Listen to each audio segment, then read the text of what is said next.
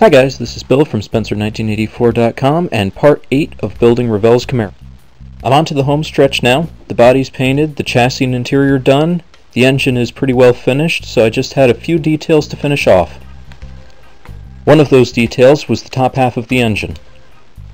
I added an extra pulley to the serpentine belt and scratch built the supercharger and the beauty panel. Here are a few pictures of it before it was installed, and a couple with the finished engine in play. I've got the final clear coat drying on the body right now.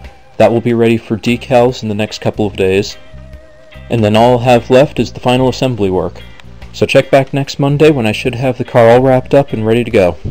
Thanks for watching.